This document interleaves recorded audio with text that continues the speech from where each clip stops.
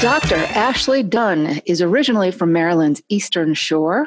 While she grew up with lots of pets, she didn't discover veterinary medicine until a life-changing experience after her freshman year of college. She has a bachelor's degree in biology from St. Mary's College of Maryland, and she attended the Virginia Maryland Regional College of Veterinary Medicine. After graduating vet school in 2011, she practiced general small animal medicine in Lexington, Kentucky for a year before moving to New Hampshire. In 2013, she made the transition to full-time emergency medicine, and in 2015 was promoted to medical director of the emergency hospital. As far as her personal life, she was married and had her first child while in vet school. Her second child was born in 2013, coinciding with her job transition to ER. She divorced in 2016 and has shared parenting. This journey has been another challenging aspect of her life that she's only recently feeling settled into. Welcome to the podcast, Dr. Ashley Dunn. Thank you so much for being here. Thank you so much. I'm glad to be here. I understand you just walked in the door from getting home from work. You went in to do a little administrative work at the hospital. Yep. It's not all the medical stuff anymore. Well, thank you for making time despite your incredibly busy schedule. What I must imagine must be incredibly busy considering you're an ER vet, now a medical director, and a mother of two children, young children. But before we get into all that, I want to ask you a little bit about your pre-veterinary life. And you mentioned in your bio that you didn't discover veterinary medicine until you were an undergrad. So what happened? What path were you on before that, and then what changed your mind to go into veterinary medicine? Yeah, to be honest, I wasn't sure what path I was on at that point. I excelled at all of my classes in high school, so deciding on one particular path over another was really difficult for me, actually. And it really took a very big event to give me a big push. I was fortunate that I kind of fell into that. The summer between graduating high school and freshman year of college, I had worked at the local humane society, but just to clean kennels and have a job. It wasn't any particular drive. And I'd grown up with lots and lots of different pets, but never really had a particular drive towards veterinary medicine. The night that I got home from my freshman year of college, I got a phone call from the Humane Society, and they had done a massive raid on a house with the help of HSUS, the Humane Society of the United States. They'd taken over 250 cats and 18 dogs out of one house and several adjoining outbuildings. And this is a really tiny, this is a very rural county, very rural humane society. I think we had all of 20 dog runs, could maybe have held 20 cats in the cat room on a good day. So this was overwhelming, to say the least. Thankfully, there was a big warehouse and another double-wide trailer that had been repurposed for vaccine clinics and things. But they needed help. They needed live bodies. So I spent the entire summer working with these cats, all of whom were sick in some form or another. The house was a biohazard zone and required suits to go into. And all the cats had respiratory illnesses. 75% of them had either feline leukemia or FIV or both. The woman had been running a rescue. She was a 501c3 Chubbers Animal Rescue. She was just using it as a cover to hoard. She would go to shelters up and down the East Coast.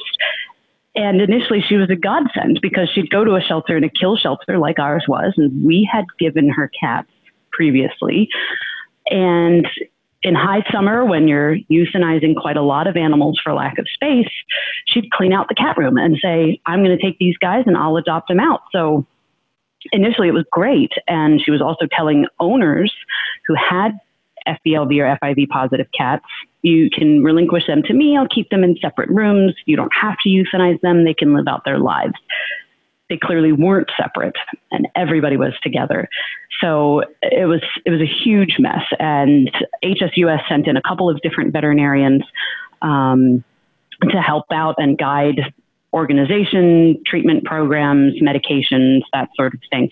So I spent the whole summer working alongside a couple of different veterinarians and vet techs to organize and treat these cats. We had to take care of all of them for the first 36 days before we got to court and had a trial on the disposition of them, basically, before we were given ownership of those cats to then be able to euthanize the ones that were positive and were not going to be adoptable. Mm-hmm. And in the end, we kept 75 or 80 of them who remained negative over several months before we then adopted all of them out, the ones that were negative. Mm. So that was, like I said, I'd worked with the animals in that shelter before, but this was different. This was very sick animals coming in. And even the ones that were FELV or FIV positive got better, 36 days in ventilation and a clean environment, food and water, right. Topical meds and things. They all got clinically better, and I got to see that. And so that really was the impetus. Before even that 36 days was up, I had already decided that I wanted to go to vet school. That's all that took.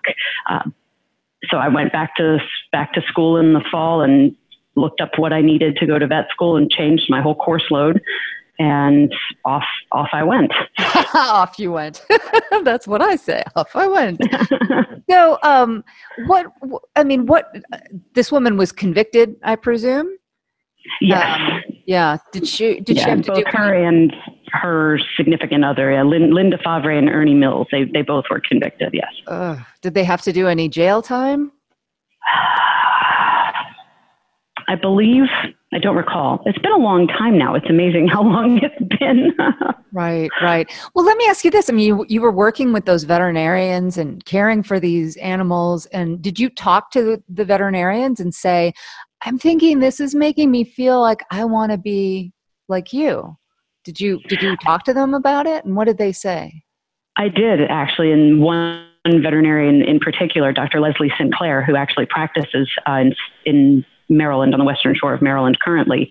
And she and I reconnected in the last couple of months via Facebook, which was pretty exciting. But yeah, I remember saying something to her, and the night that we got disposition of the cats and returned to the shelter and ended up euthanizing the ones that were not going to be adoptable, I remember her coming to me in one of the little side rooms and asking me point blank, so do you still think you want to go to vet school? And I told her yes, because it was very difficult. It was a really rough time, but like I said, the 75 or 80 that still came from that were negative. They were all adopted out. Like I said, we were a small shelter, and we did, we had animal control, so we took everything in and had a pretty large number of euthanasias just because there's no way to keep that many animals. But we made the commitment that these animals have been through enough, as long as it takes. If they're here for 6 months or a year, we'll adopt every last one of the healthy ones out. Mm-hmm. So that to me was and still is worth it. Mm-hmm. Mm-hmm. So she was concerned that you might have been dissuaded by all the euthanasias that had to be performed, but yeah, it was a pretty heavy night. It was a pretty big deal to do in one go. Mm-hmm. But still, even those cats, they didn't. There were multiple corpses in various states of decomposition in that house. And so, yes, there were a large number of cats euthanized once we got disposition of them, but they were healthier. They'd been fed. They were loved. We named every last one of them. 250 plus cats got a name, and there's now a plaque outside of the Humane Society that has all of their names on it. Aww. So we still tried as much as we could to honor them and make sure that they didn't perish in the way that they would have in that house. Right.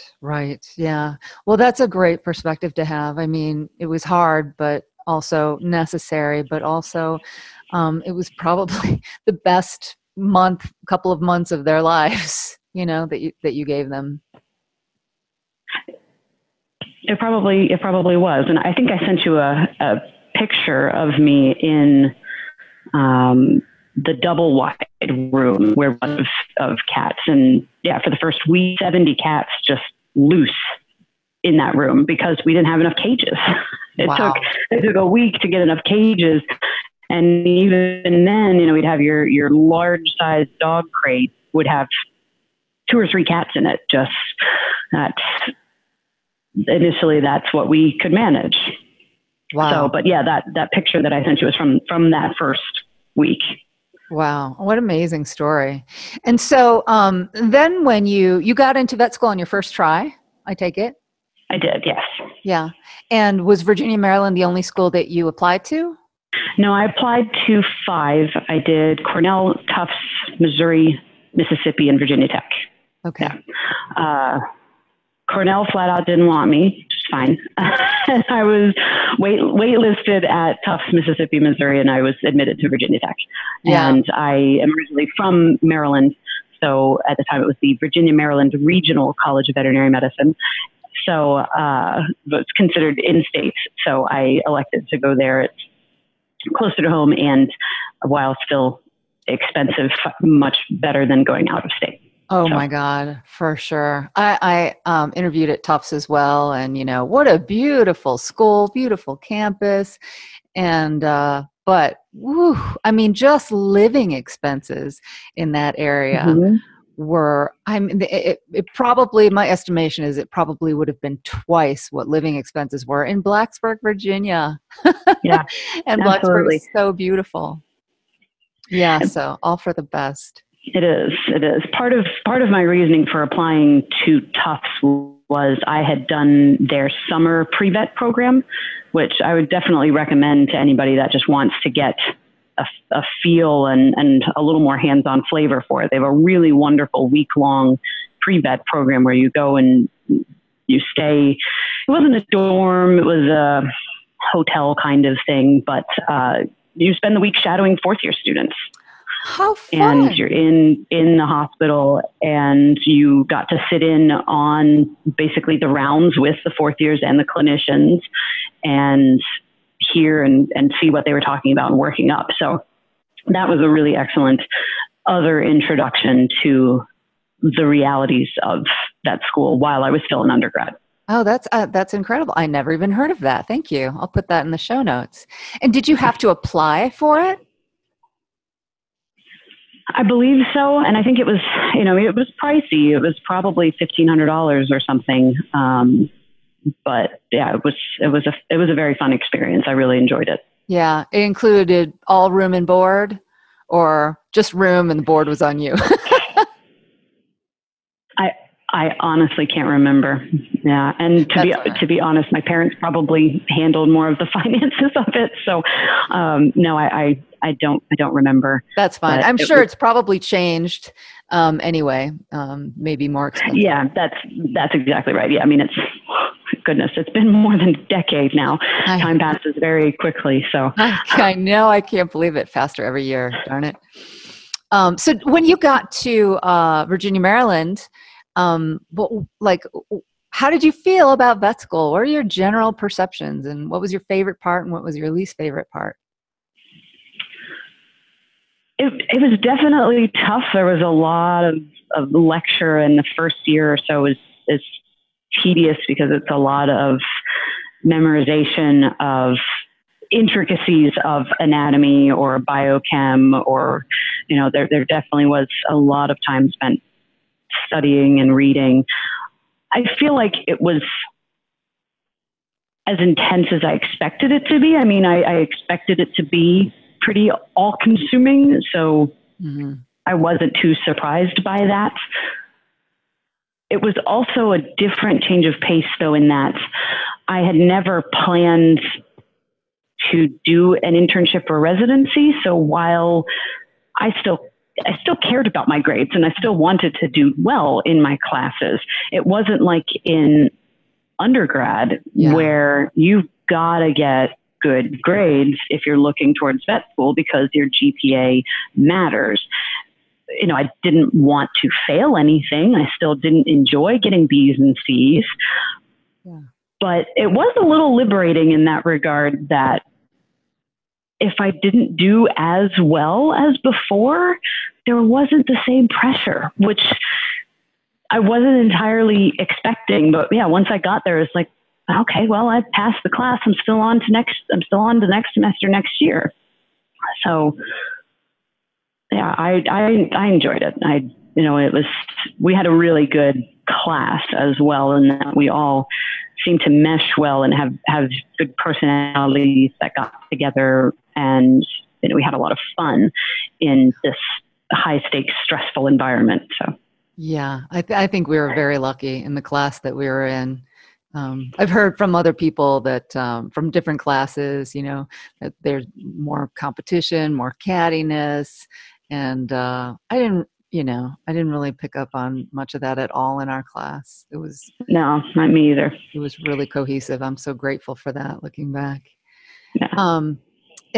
So what was your favorite part about veterinary school? Finally being there, and the hands-on stuff, finally learning and putting these things together that I'd gotten glimpses of when I came back to undergrad after that summer with the rescue cats. I had gotten a job at a large, high volume general practice close to school, and I got to see a lot there, which I think really helped me in vet school, because I'd already had some exposure to hepatic lipidosis, or when I went to the Tufts pre-vet thing in one of the fourth year rounds, I knew what an intussusception was, and that wasn't from vet school. It was from working at this other job. So I'd gotten to see and do a lot. So it was nice to start putting some of that together. But it's definitely, once you get to the hands-on stuff, even if it was the large animal things, I enjoyed doing the cow palpations on Saturdays, and you enjoyed that. the finally doing stuff. Well, I enjoyed it because it didn't have any pressure. It was, I could just do it and learn, and it didn't matter. It's terrible. But my first rotation, fourth year, I very deliberately picked large animal medicine for my first rotation, fourth year. One, because it was going to be May in Blacksburg, and it was going to be gorgeous. And I could be outside for 3 weeks at the end of a semester of studying. So that was really, really nice. Two, I was a small animal track, so I knew that the clinicians probably weren't going to expect amazing things from a brand new fourth year small animal tracker. And I really thoroughly enjoyed it, because I could be outside and be hands-on and learn without all of the pressure that this is my patient and I know I'm going to be doing this in the future, so I really need to know all of this. There's only so much space in your brain and time in the day. So it's a little bit in the same, work smarter, not harder. Well, I think that was very smart.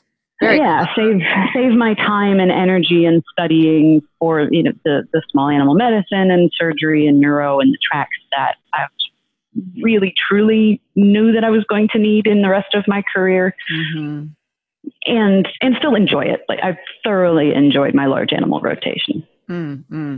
I did too, retrospectively.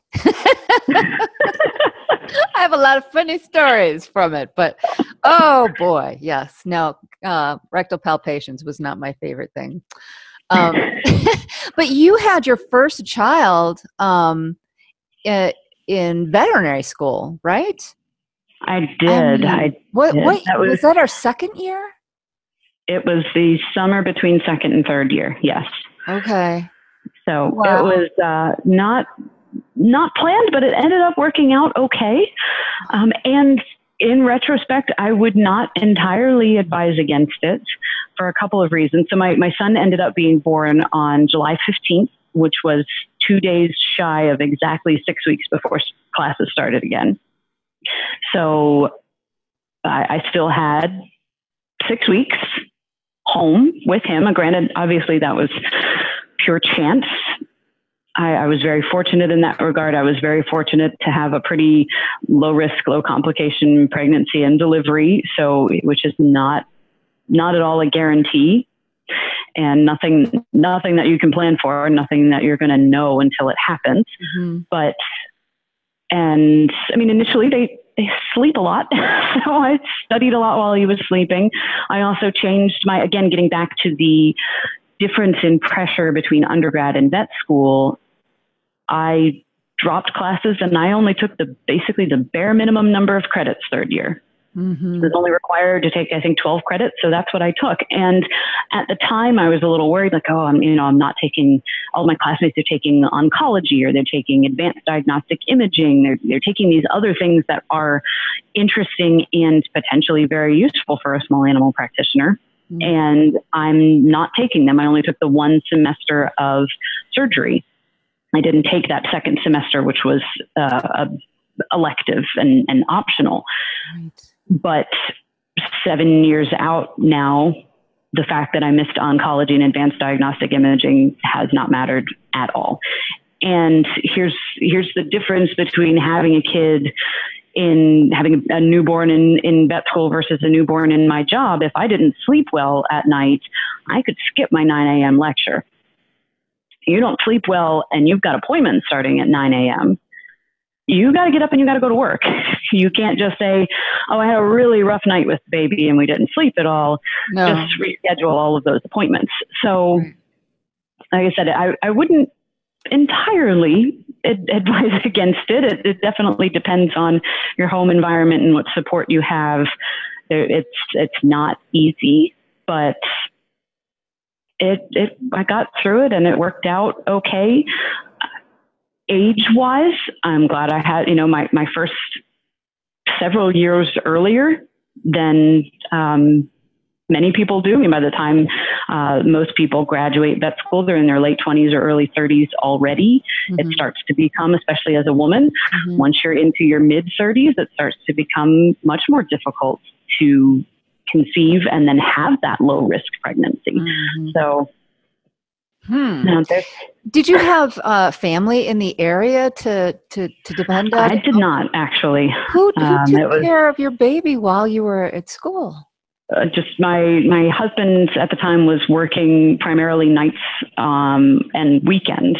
So we didn't see each other terribly much, but he was home during the day while I was at school. Okay. Wow. And I was home at night while he was at work. Okay. Yeah. Yeah. Because that would be a requisite of the situation. Right. Somebody's got to be watching the baby while you're at school. And jog my memory a little bit, Dr. Dunn, because per my memory, we were not allowed to not show up for class. Like, technically you could have absences because you were sick or there was a family emergency, but attendance was mandatory. I'll be entirely honest, I don't remember. It was mandatory. And I mean, did you just not show up for any 9 o'clock lectures? No, I went to almost all of them. I was also very fortunate in the way that the classes broke down, plus with not taking all of these extra electives. For the most part, that first semester, I think I had class from like 9 to 11 and then lab in the afternoon, like 1 to 3 for quite a while there. So I was able to get up in the morning, feed and care for the baby down for a nap, go to school for a couple of hours, come home again, feed and care for the baby in the middle of the day, put the baby down for another nap and go back to school in the afternoon. Again, there's a lot of chance. There's a lot of where I got fortunate to have a baby that looked pretty well. And like I said, I didn't have other complications or issues that definitely could have come up and made it more difficult. I don't specifically remember skipping a lot of classes.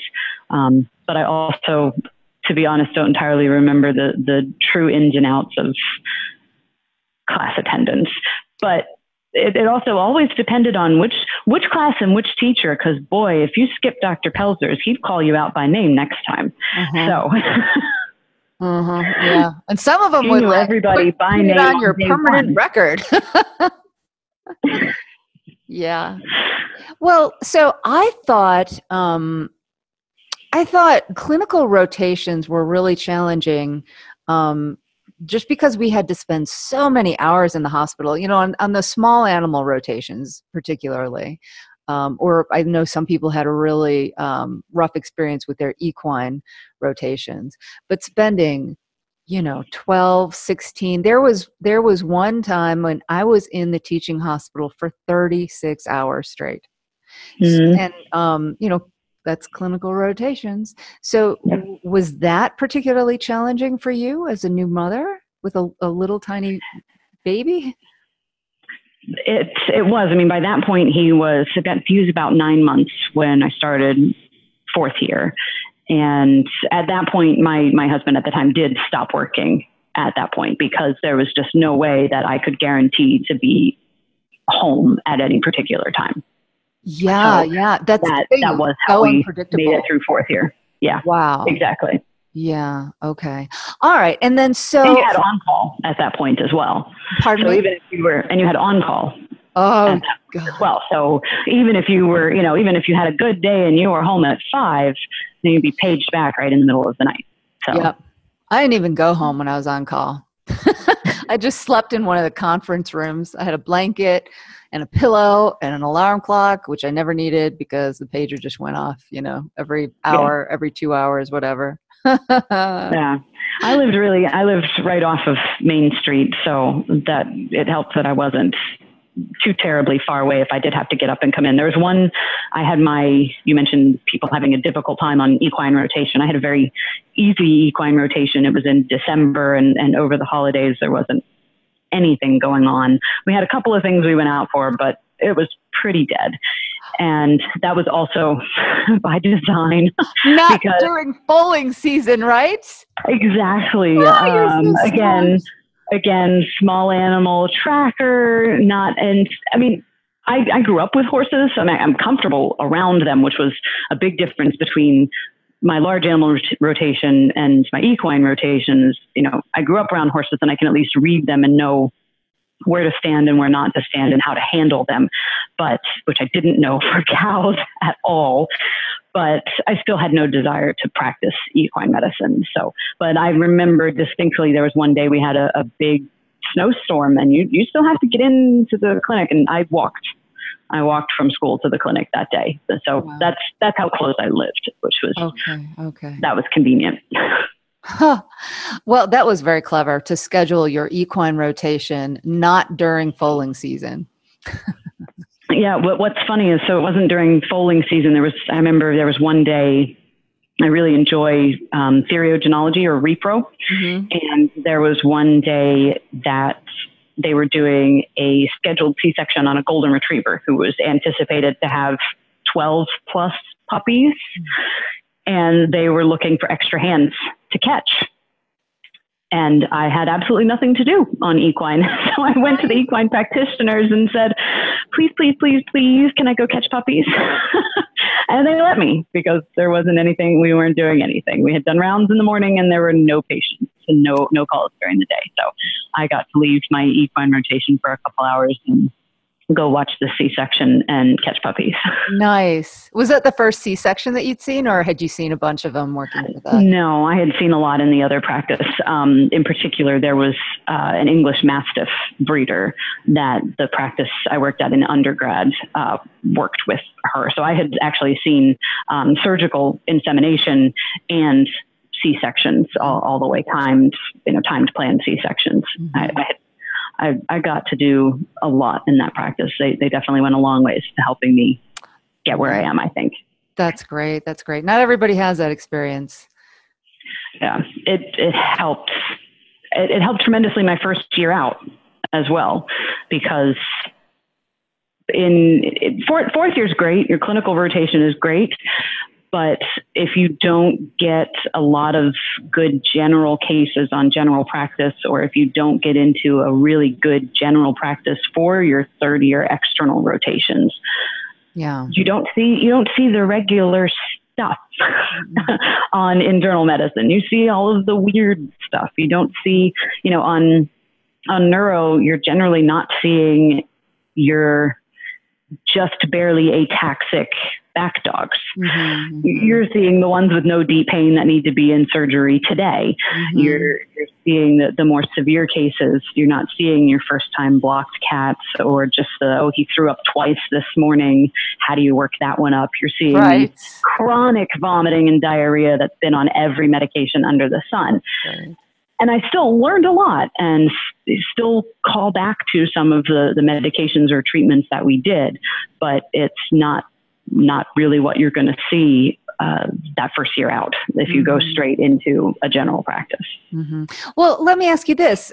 You mentioned that working in that really busy general practice before veterinary school was so great for you, and they were really supportive. They knew you wanted to go to vet school, and so they helped you, they coached you, they taught you about stuff. So were you close to the veterinarians that worked there, and how did that relationship develop? Because the places where I worked, to get my hours for vet school, and I just got the minimum, really just the minimum. So I went into vet school having a very hard time, knowing what they were talking about sometimes because I'd had so little experience in the clinic. And also, I mean, my job as a veterinarian assistant was like mop the floor, do the laundry, hey, come hold this cat. So restraint was probably, the most pertinent thing I did. And I got to see things done, but nobody was explaining to me, this is this medical condition, that medical condition, look at this radiograph, nothing like that. So did you get that kind of mentorship? I did. And how did you have to pursue that, or was it just like that was the culture of the clinic where you worked? I think it was a little bit of both. I certainly don't think that the doctors would have invested as much time and explanation if I wasn't equally interested. I had gotten into this practice by way of another girl who was also at the time hoping to go to vet school that the pre-vet advisor at my undergrad knew. So it was kind of this, I had talked to the pre-vet advisor because I want to go to vet school. What do I need to do? You need to work at a vet hospital. Go talk to so-and-so. She's working at this great practice and she wants to go to vet school. So she helped get me in. And initially I worked every Saturday morning and, like Thursdays or something.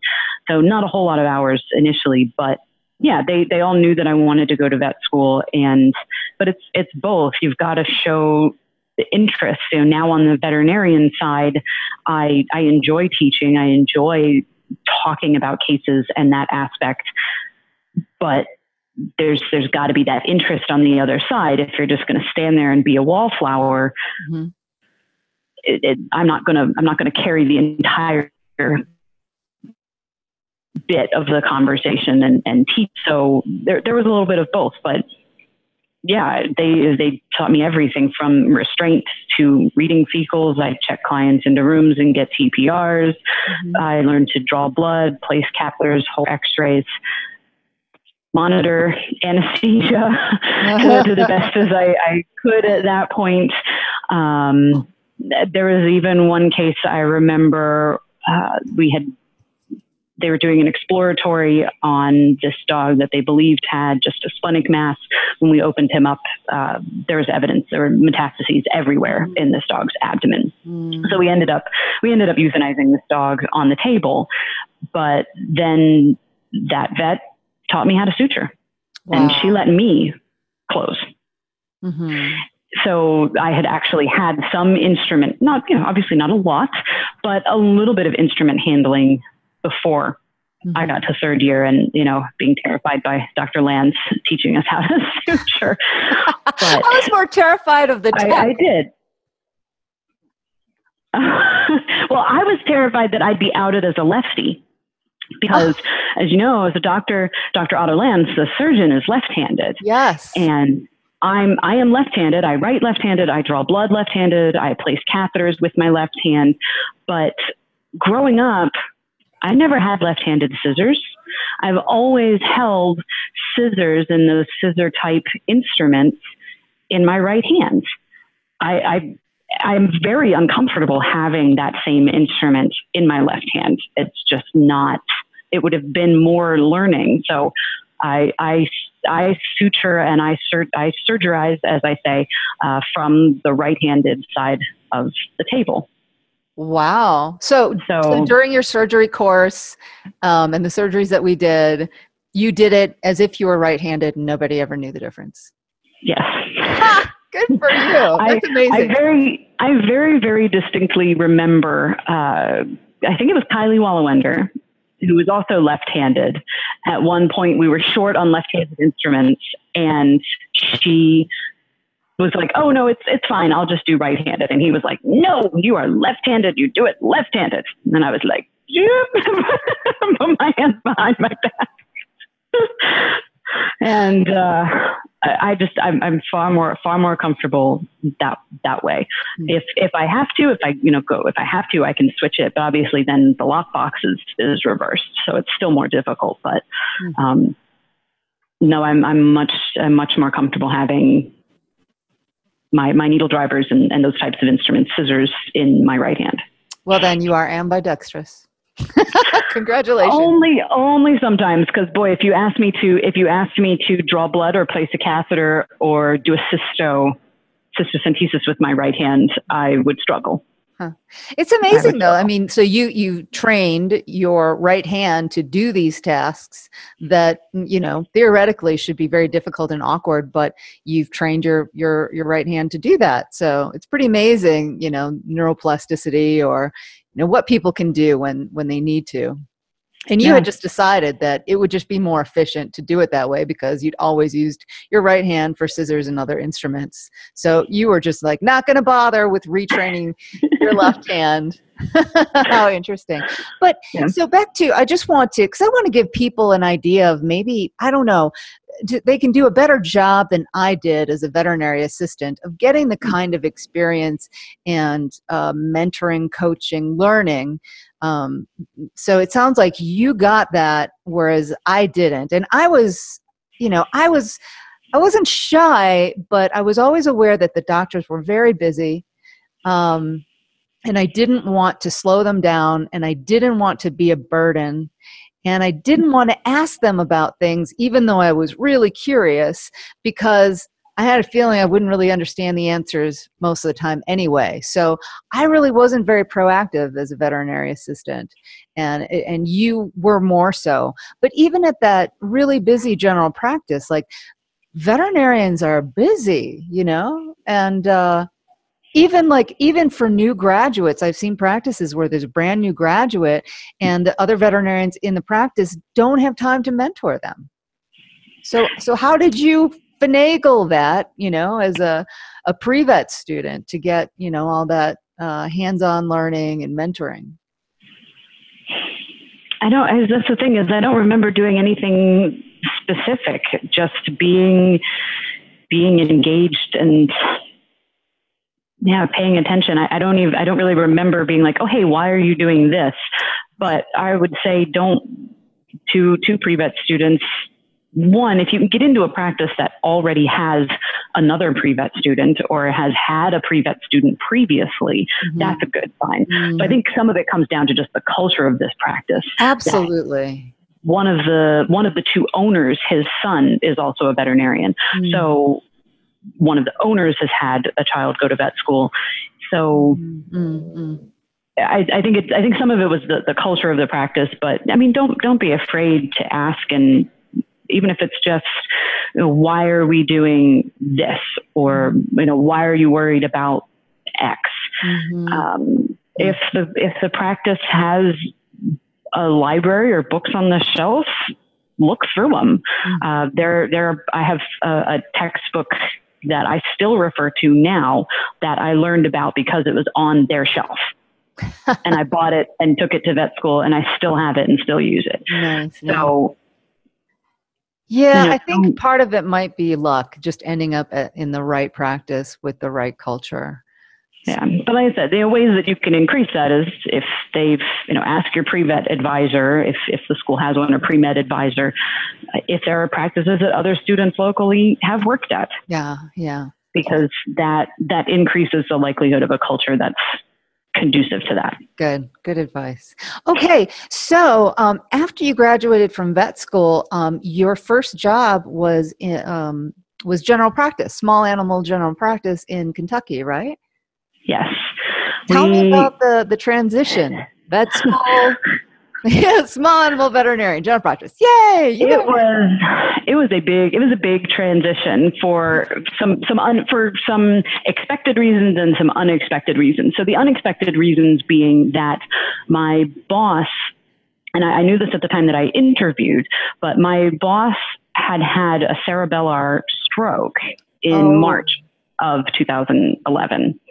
So we graduated in May of 2011. So he had been keeping the practice open and running using multiple relief veterinarians to fill all of those and keep the practice going. So come the middle of May, he was pretty desperate to have more full-time veterinarians. So he had hired both myself and another new grad. So he had 2 new graduates from Virginia Tech, from our class. No, myself and then the other girl graduated from Western University. Okay. And there was and she had more of an equine type background, and Western's teaching model is a little different from the other vet schools. Very different. I'm really fascinated. This is so awesome because I previously had interviewed a doctor who had gone to Western University, and we talked a bit about problem-based learning. And, we both admitted, like, I don't know if I was better off or you were better off. Like, how could we know? But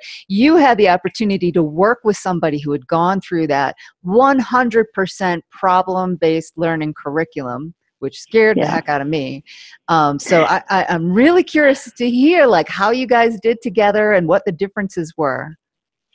Yeah, so we got along really well, which was nice. I'll be entirely honest, she struggled. And some of this wasn't entirely her. She was very, very bright, and she ultimately left the practice in November of that year, so only about 6 months. But I believe she went on to an internship and residency. So it's not for not being bright. She was clearly a very bright individual, but there was not a lot of mentoring because, as I said, our boss had a cerebellar stroke. And so while that certainly didn't affect him in the way that a traditional cerebral stroke would, he wasn't in the practice terribly often. It was just these relief veterinarians who, they didn't sign up for mentorship. That's not what they signed up for. So there wasn't a whole lot of mentorship to start with. Her prior background was predominantly equine and not small animal. And then there was the problem-based learning. So this is again, where having worked at that big, busy practice before really, really helped me because I had seen a lot of the quote unquote common things. I hadn't been the veterinarian at the time working them up. At least when they walked in the door, it wasn't completely foreign. I remember distinctly, 2 incidences with her. I had some kind of urology case. I don't even remember what the patient was in for, but I remembered I've got Dr. Grant's notes, and I know on what page of those notes I need to go to look up this piece of information that I'm searching for. And I pulled out my spiral bound notes and flipped through and found it. And I remember her standing there looking over my shoulder saying, "You have notes? I wish I had notes. All I had was textbooks. I didn't have any notes." So I really felt for her in that moment. And then again, speaking of just not seeing the quote unquote normals or most common things in general practice. I remember at one point being in treatment and she carried this cat back, and this cat had some oral lesions, and her saying, "Oh my goodness, I have no idea what this is." And just from across the room looked at it and said, it's an eosinophilic plaque. Do cytology or do biopsy, look upstairs, but most likely from across the room, that looks like an eosinophilic plaque, which is not, it's not some big complicated thing, or, it's not a zebra, but it just was something that she hadn't seen and hadn't gotten that exposure to. So it was not, I think she probably would have excelled in an environment with a lot of mentorship. Yeah. Yeah. Especially if she was in a small animal environment with a lot of mentorship. It just was not a good environment for her. For me, it definitely still was tough. And let me, let me tell you, it's funny how your head turns around the first time people start calling you Dr. Dunn. Like, oh wait, that's me. You're talking to me, especially when the staff is all, I'm finally at a point in my career where I have staff that I am older than, and that's refreshing as well. It's tough to get out and you're a brand new grad and all of your staff is older than you and has been practicing for longer than you, and you got to make that call and be in charge. And that's where I feel, again, that having had a pretty busy pre-vet experience helped give me just a little more confidence. And it ultimately ended up being a pretty decent first year because, it was a little sink or swim, but I was able to practice pretty high quality medicine in this practice. I mean, we had digital x-ray, ultrasound, digital dental. We had a pretty affluent clientele that would do what I recommended. So I got to do pretty thorough workups and felt that I was really practicing good medicine right out of school. So that helped tremendously. That's great. Yeah. That's good to hear. You had a good experience. Okay. So you actually had a pretty good experience at your first practice right out of school, despite the fact that you're the owner of the practice, couldn't practice, and the relief vets they didn't really sign up for mentorship. But you basically had to draw on your past experience from before vet school at that clinic and teach yourself a lot of this stuff. I did.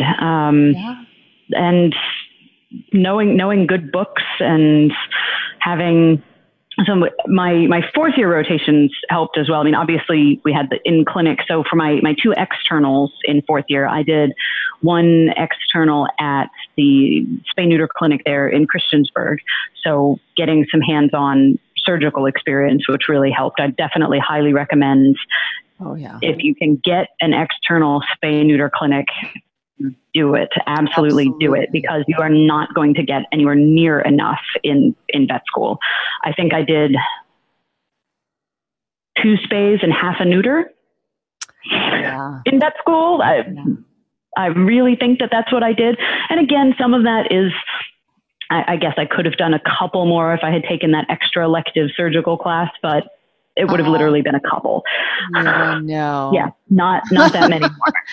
Again, in the moment, it was, oh darn, I'm not taking that class, and no, it doesn't. No, make your own experiences. Get that spay neuter external if you can get, and then if you can get a busy general practice, that would also be good. So I did a general practice 3-week rotation, also close to the vet school. I can't remember, but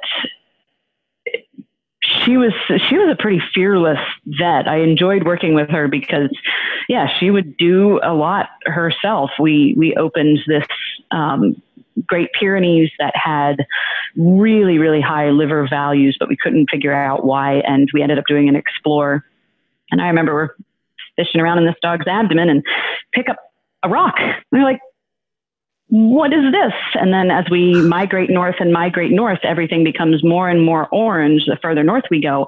And this dog had gallbladder stones and had ruptured her gallbladder. Oh my gosh. So he had bile peritonitis. Did he? We ultimately ended up euthanizing that dog on the table. It was, but we did that at one point. I helped her with a splenectomy for a giant tumor. It was, here's your hemostats, here's your pack of suture. You start on this end and I'll start on this end. And we did it together. I did a pericardiocentesis at that practice. Nice. But some of that, I actually did that one. She wasn't going to do it. She had not done one. I had seen several at this practice I worked at before school. And, if everybody's on board, we've got ultrasound and I'm willing to give it a shot. And we did it.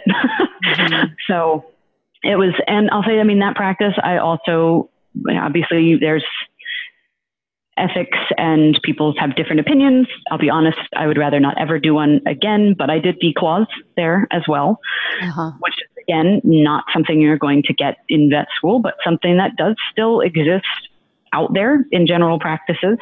And the practice I worked at my first year out did do declaws. So it was ultimately helpful that I had already done those before I got out and was doing them completely on my own. I had done them with another veterinarian before. I'll be happy to, I'll never do one again. I'm done with that. but again, something that you're not going to get in vet school. So yeah, spay neuter clinic, a busy general practice. If you have the option for either another rotation or just ever dental, that would also be the next one. Would be, you're not going to get really anything dental wise, and dentistry is hard. And it's so hard. Again, there's reasons that I love emergency medicine. I would be happy if I never have to do a dental ever again. I'm actually covering 2 general practice relief shifts next week, and no dentals was on my list of. I will do other things. I'll see all appointments, but do not schedule any dentals for me. My own dog had dentistry a couple of weeks ago. I sent her to one of my colleagues' practices. Just I don't enjoy it. Some people really do, but I think I've got a lot of the concepts in my head. I know what needs to be done, but it's hands-on. It's actually doing it. It's having good instruments, which I think is sometimes a problem. Good equipment. Not having good instruments. Yeah, and radiology, dental radiology. Yes. Yeah.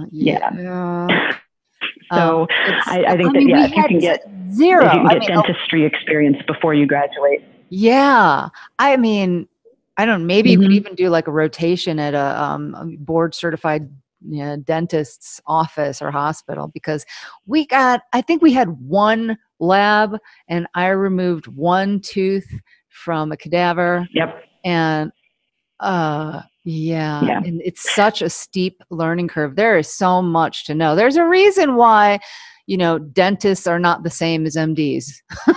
Correct. Yeah, that's exactly right. But I will say that even if you don't get that experience, there are a lot of veterinarian dental CE opportunities out there. I think because of that, whether it's at the big national groups where, they will have cadavers and it's, here's how you do this flap or this tooth it'll be 4 or 8 hours of dentistry all day long.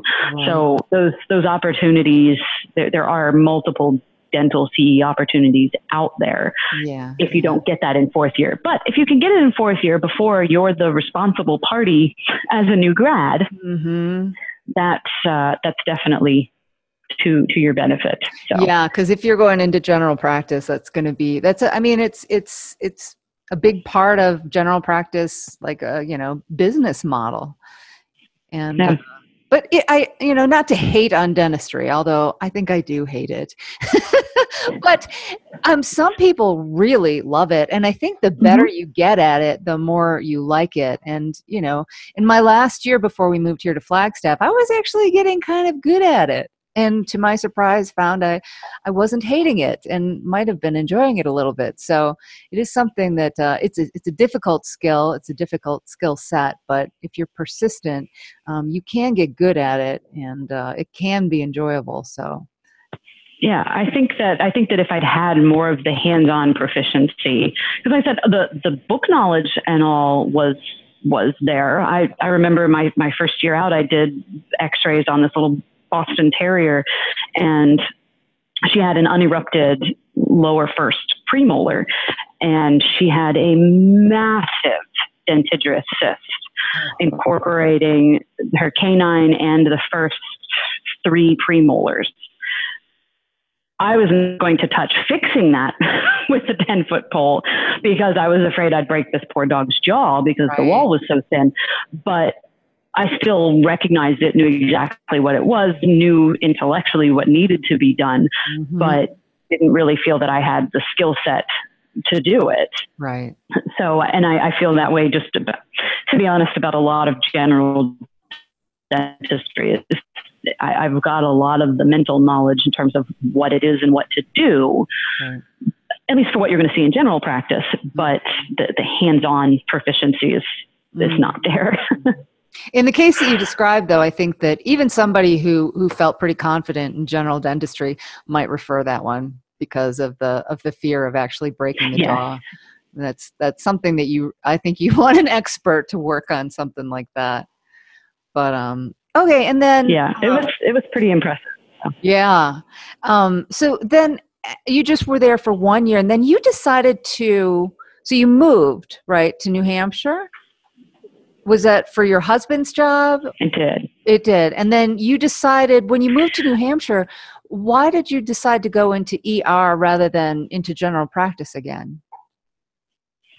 Well, I did go into general practice initially. I did a year of general practice in Manchester, New Hampshire. So we really just, in Kentucky, I was practicing in Lexington, Kentucky, which is 500,000, 750,000 people city. I grew up in rural Maryland. I didn't enjoy being there.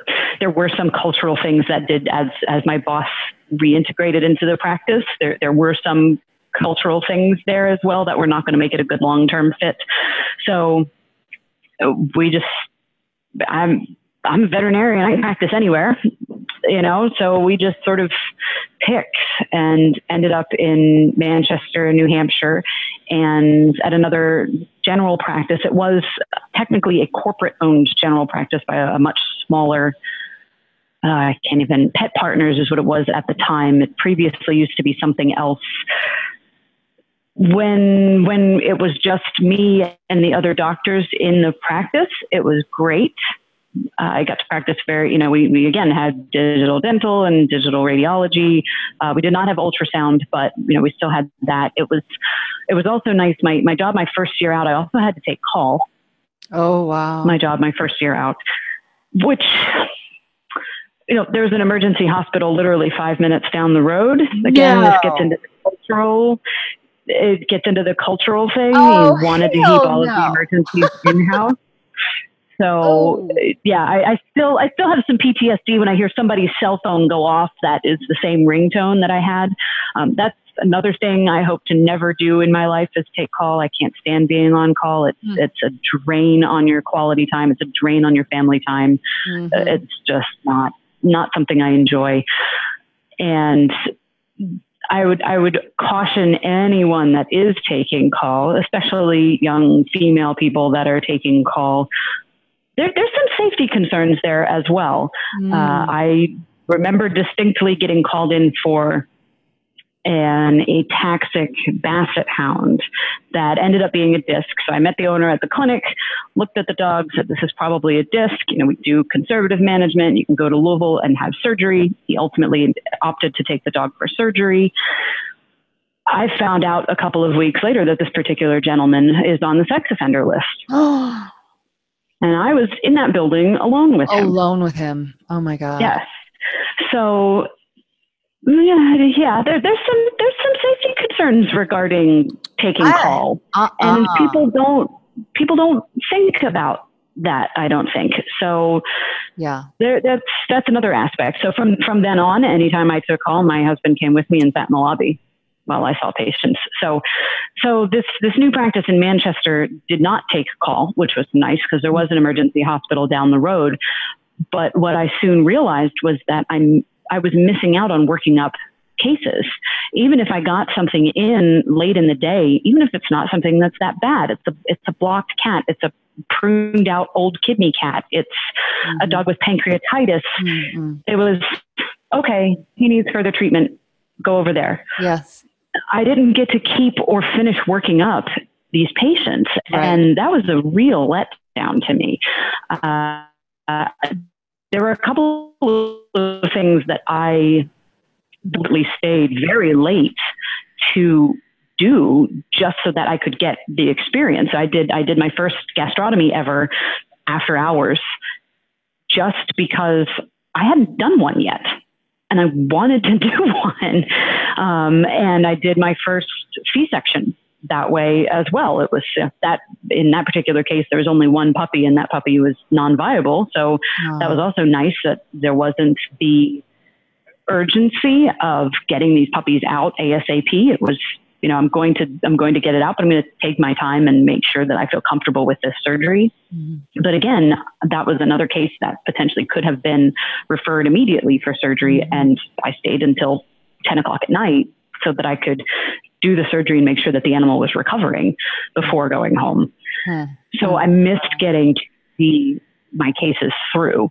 Yeah. And so a couple of things happened. It was a little bit on a whim. I sent my resume to the emergency hospital where I'm at. They didn't have an ad. It was just on a whim going to send it to them. It also coincided with, I was pregnant again at that point. And, let's see. So I sent my resume the beginning of August, and I was maybe in July, probably beginning of July. I was due to give birth at the end of August. So I was out to here at the time that I interviewed for that job. And what's funny is what ended up happening is I sent them my resume in the morning, and that afternoon they had already been planning to post an ad. So it was very serendipitous that the ad and my resume came on the same day. And I interviewed within 2 weeks or so, and they made me the job offer the night before I ended up going into labor with my daughter. Good timing. It really was. So I got the job offer on a Tuesday night, woke up Wednesday morning, went into labor, had my daughter by lunchtime, and sent them an email back Wednesday night accepting the offer. So, and how long after having your daughter was it before you started working again? About 6 weeks, the beginning of October. Okay. But and ultimately that was kind of nice for the general practice too, because they were already anticipating me being out for 6 weeks. So they were all, they're already aware that they were going to be down a doctor, and I just turned my maternity leave into my notice. Mm-hmm. It took about 6 weeks, and then I started at the ER clinic the beginning of October 2013. So I'm coming up on 5 years this fall. I've been at the same practice. And were you doing overnights? I was, yes. Initially I was doing exclusively overnights. Mm-hmm. And at that point, my husband at the time was being a stay-at-home, so he was home with the kids. Wow. So your husband was not working?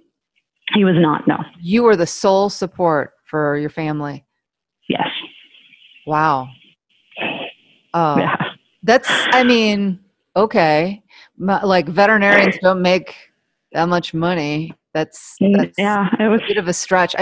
These days with, if it was 30 years ago and you didn't have any student loan debt, then you could support a family of 4 on a veterinarian salary. But with loans and repayments the way they are now, how did you manage? How did you manage that? And if I'm being entirely honest, I didn't handle the finances at that point in my marriage. So, okay. But we got by. I'll be entirely honest. A lot of the specifics and ins and outs, and yeah. So your husband was managing the finances, and you had enough money to pay the bills, and everybody got enough to eat, and the rent was paid, and all that. Mm-hmm. Wow. He must have been good at it. If it had been me, there would not be enough money by the middle of the month. Oh gosh. Yeah. Well, there were important and crucial things that we were not doing, like health insurance and saving for retirement. Wow. Yeah. So. Yeah, this is something that really concerns me about veterinary medicine is that, most practices are small privately owned practices. They can't offer health insurance. They probably don't offer a retirement plan. So the ER where you're working now, do they do they have health insurance? Do they have a retirement plan? Did they not when you first started, but now they do? Because I actually interviewed I don't know what his title is, I can't remember, but Dr. Timothy Hunt, such Yes, a wonderful man. He is. Yeah, he's fantastic. He's been with us 2 or 3 years now and has really made some great positive changes. He's the COO, so the Chief Operating Officer. COO. Okay. So I interviewed him. He's episode 15. So he's the chief operating officer of several different hospitals, one of which is the ER where you work. So when you first started, was there no health insurance or? No, there was. That was not entirely my decision to not have health insurance. So. Oh, okay. Wow. Well, I mean, so, we can tiptoe around this if you want, or, it's completely up to you. But in 2013 is when you transitioned to ER and you were doing nights. You were the sole support for a family of 4. And then in 2016, you got divorced. So was the job as an overnight ER doctor a strain on your marriage? No, it was entirely separate, and cultural might be the best word for it. It would take quite a lot to describe what it went into, but I can confidently say that veterinary medicine and my job had nothing to do with it. Okay. So that part, at least, it was not a strain or an effect on my marriage. It was purely between the two of us and a massive cultural difference. So, I moved out September 23rd, 2014. So my kids were 5 and 13 months at that time. Wow. And I was very fortunate. My parents helped me tremendously. And now they were in Maryland. Final. They were at the time. Did they come out and stay with you? And wow. Yeah, they did. Initially, they came up and helped me get a place and get settled in. They've been absolutely amazing. They've been phenomenal. So I could not. I honestly don't know if I could have done it without them. I think that I might have left. I think I probably potentially would have gone back initially. It would have either taken me longer, or I wouldn't have made as clean a break as I needed to make. Mm-hmm. So they've been absolutely amazing. So, and it's been interesting since then. And the divorce was final in January of 2016. Congratulations. So just a little over 2 years now. Thank you. I appreciate when people say that. Note for everyone in society, if somebody says I'm getting divorced, please don't have the first thing you say be I'm sorry, because for some of us, it's the best decision we've ever made. So just say, how are you doing? Well, I know that in your case, congratulations are in order. I know that you're much happier now. And so congratulations. But so your parents came out, they helped you find a place. And then did they stay there or how did you work out? Like you're still working as a full-time veterinarian. Your kids are young. So how are you working out? Who's taking care of them while you're working? How does that work? Okay. Yeah. So they stayed for the first week, I think. And so we've had pretty close to 50-50 shared co-parenting since I moved out. So essentially when I'm at work, my kids are with him. Okay. I actually have very, very little by way of childcare or childcare expenses because of that. Sometimes that's a little rough because I'm always either at work or with my kids. I don't get much in the way of downtime otherwise. Right. But yeah, I don't have to pay for childcare. Occasionally, they'll go have an overnight with friends, or I have a babysitter that'll come and stay for the overnight, which is not inexpensive. Mm-hmm. So I try to make it on shifts where it's a shift that is above and beyond my normal contracted number. because then I'm paid as if that's a relief shift. Right. So at least then I'm getting extra income. Otherwise it would be a pure drain on my finances as just straight childcare. So, but that's the way it's worked. And it kind of worked out that way because, as I said, my husband was staying home, so he didn't have a job and didn't have a schedule. So when it comes down to deciding when are the kids going to be where and what's going to take priority, I have a weird schedule, yes, but of the two of us, I have a schedule. Mm-hmm. So our parenting schedules have always been crafted around my work schedule. So I've been fortunate in that regard. I've also been fortunate that 6 months, I think, after I moved out, I can't remember, but when the prior medical director became a boarded emergency criticalist and moved on to bigger and better things, I stepped up into the medical director role. And that was probably 6 months or a year after I moved out. So that helped too, because now I'm in charge of the schedule at work.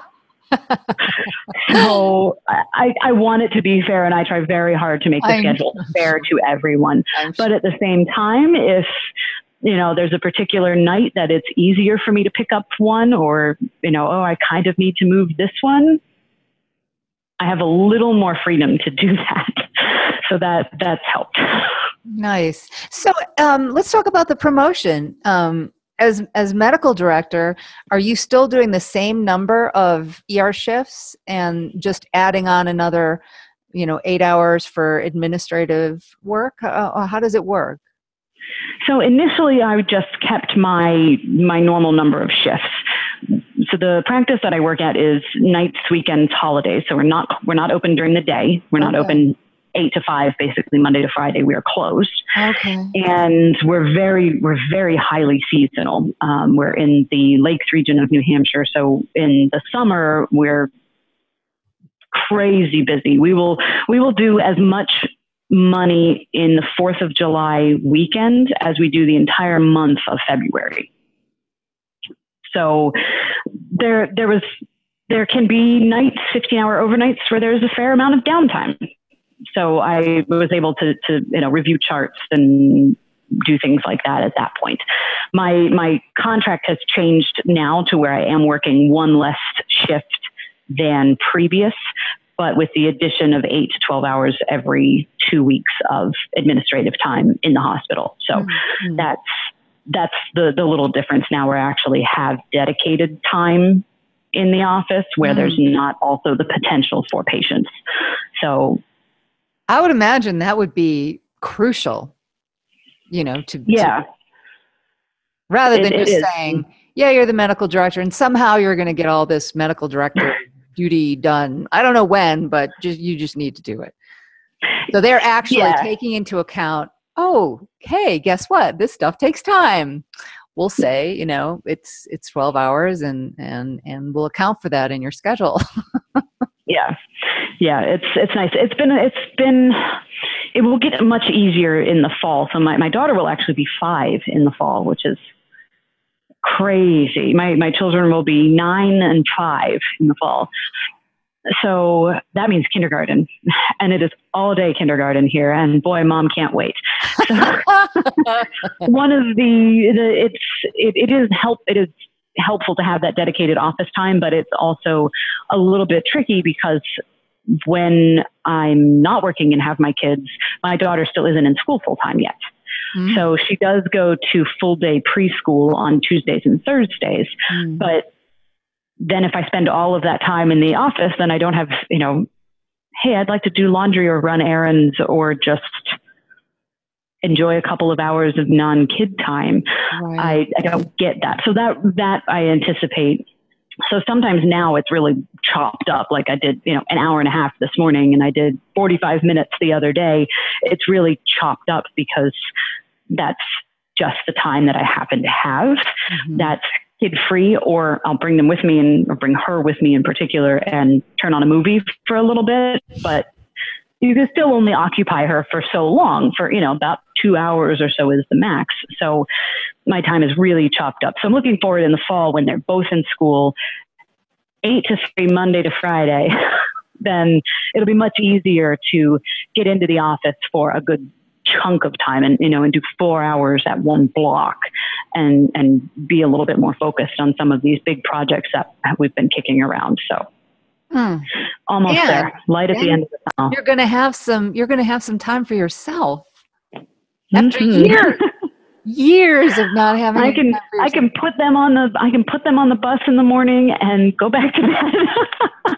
Or I want to. Go take a bubble bath or go get a massage. Have an uninterrupted cup of coffee So, I mean, there are, I work 12 or 15-hour shifts, so they're rough, but I'm contracted to do 5 in a 2-week period. Now, when you're working overnight, you tend to lose a portion of the day before and a portion of the day after so that you can rest and flip. But still, that leaves me with a lot of days where I'm home. Like I said, I've got 50-50 parenting, and when I'm home, when I have my kids, I get to be a little bit of a stay-at-home mom. I never worry if my daughter is sick at school, who's going to pick her up?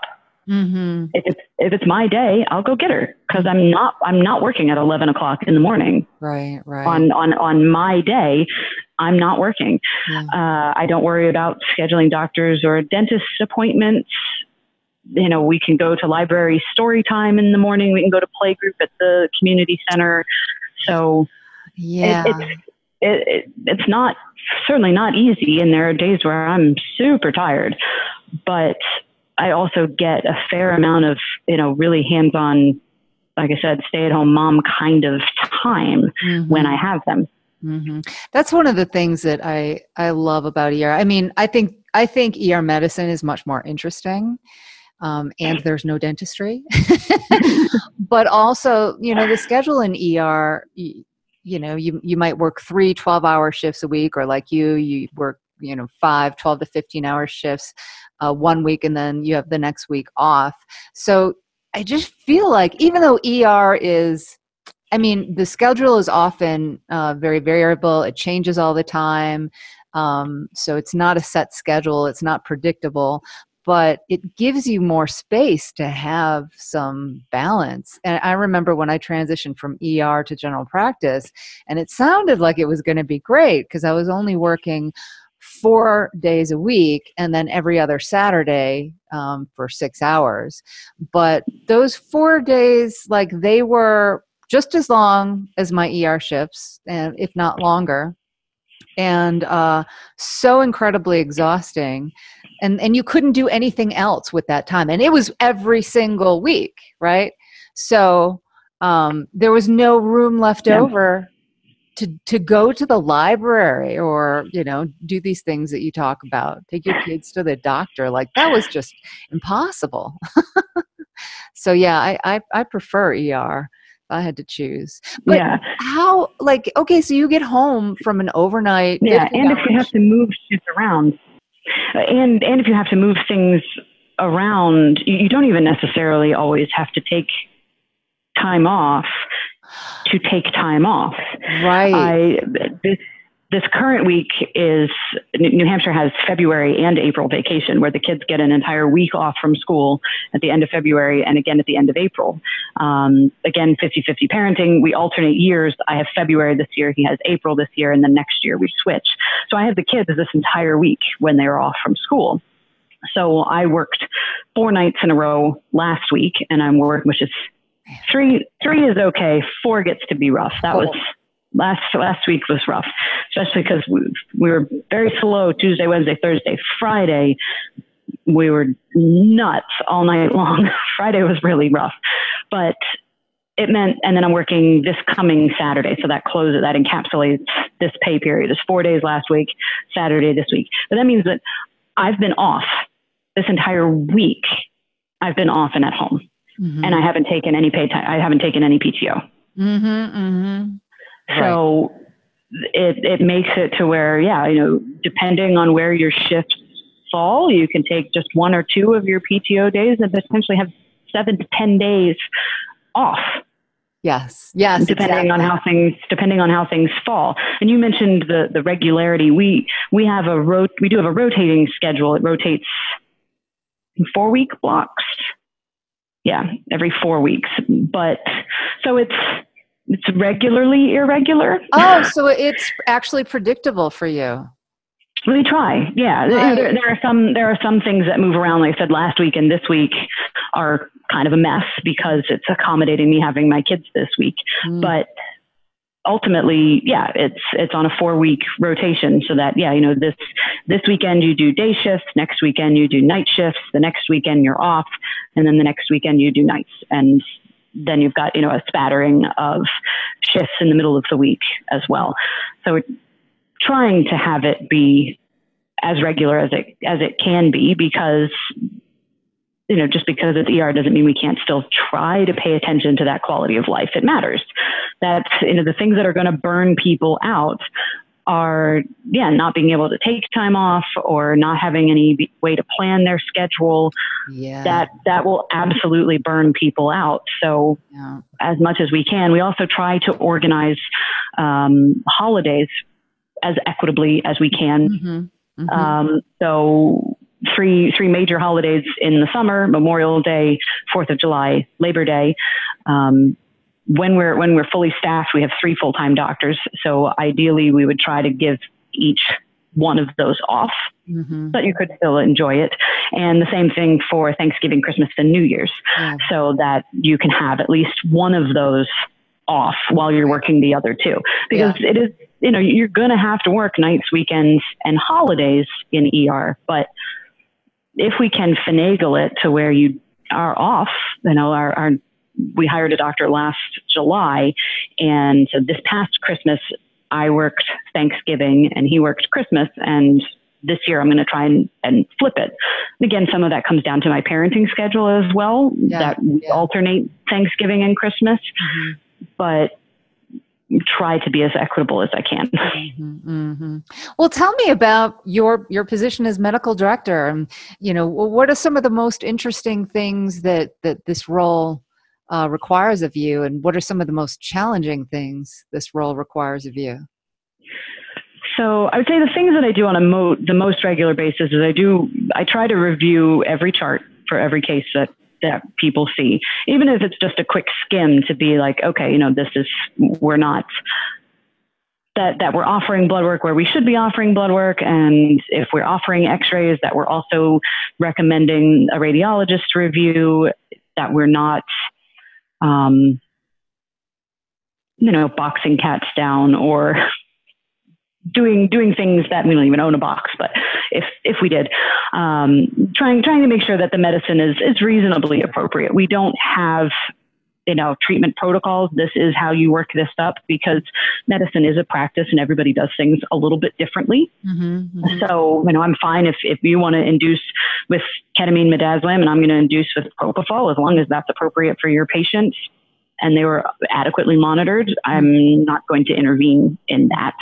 But if you place a urinary catheter in that cat, I want to see that you recommended an x-ray afterwards to know that it's in the right spot. So trying to make sure that we're not missing things, that we're keeping up on that. And I find that interesting because I get to see what everybody else is seeing. It's interesting in that I work with these other doctors, but at the same time, I don't.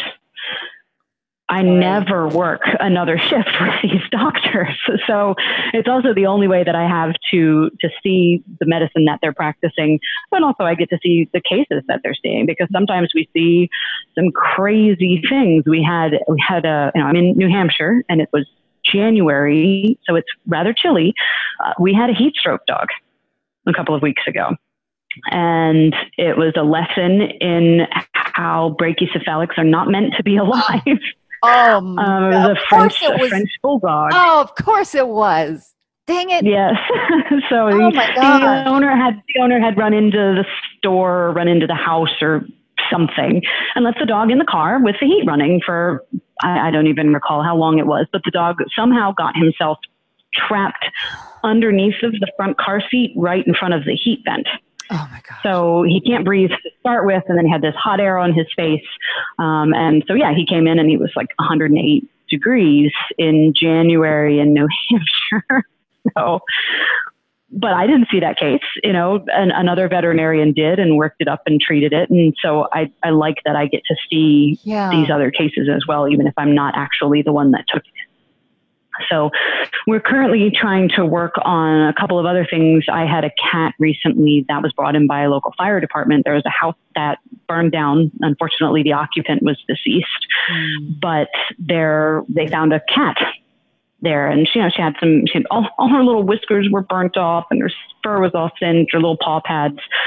But while the firefighters were here with her, they said, we have no idea what to do when we get in these situations. So we're trying to work on some very basic EMT type training to offer to the local fire departments, so that, because we get some calls on things like this. We had that one. We had a dog recently. Again, lesson in buckling your pets up in your car. Buckle your dogs in. There was a car crash just down the street from us. The car wasn't going that fast. The human occupant only suffered a broken ankle, I think it was, but the dog was not restrained and became a projectile and fractured her pelvis. Really severely. We ultimately elected euthanasia for her. But again, this was something that we weren't the first people on the scene, and the owner went to the hospital.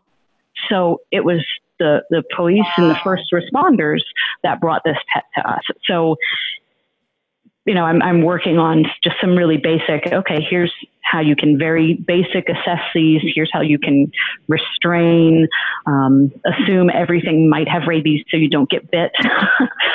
So trying to work on that and trying to work on some basic standards of care for the hospital too. So that's kind of that is really interesting though, portion. I never thought about it, like firemen, firewomen, or people who drive ambulances, first responders. Do they have any training in pets? I guess not. And how helpful would that be, Yeah. That's fascinating. Yeah. In general, not. And sometimes it depends on the state, so obviously in both of those instances, the first responders transported the animals to us. Sometimes it depends on the state as well. In Massachusetts, they're not allowed to. The first responders aren't allowed to transport animals. So what happens to the animals? But if they're there, then that's even more crucial, where if they're on the scene with that animal, for them to know some very basic things to do on the scene until another, family member or friend or somebody can transport it to the emergency hospital, because there's the potential for some delay there.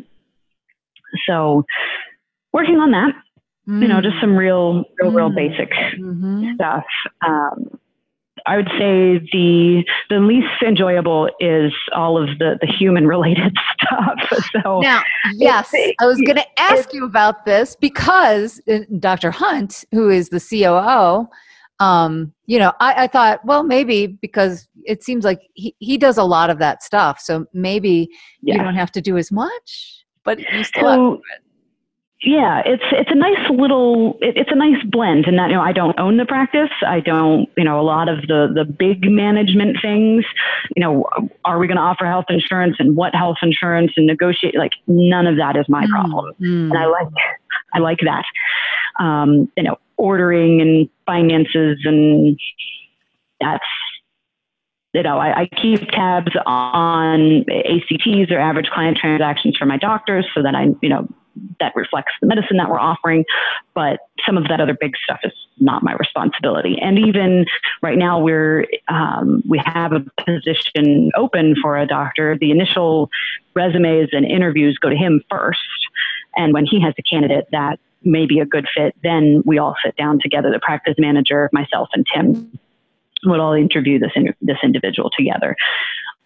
So, but yeah, it's the HR stuff when we have, a patient that didn't get the level of medicine that we would like for them to have gotten, addressing that with them, whether or not it rises to the level of needing the actual disciplinary procedures or having somebody written up or something. That's no fun. That's not enjoyable. And ultimately, when something goes wrong or if a client is unhappy, most often the buck stops with me. If a client calls and is unhappy, it falls to me to review that record and then make a plan and call the client and discuss the case. I'll say that we've worked as a practice, we've worked very, very hard in the last 2 years, and we've had minimal complaints of any kind over the last 2 years. I mean, probably 10 or less in 2 years complaints. We've worked very, very hard on client communication and how we present estimates and address finances and all of that. So that's been really helpful. But still, when those things come in, and unless it's a case that I saw, generally I'm the one that calls and deals with it and addresses it with the client, which is also not terribly fun. Well, so it sounds like, and my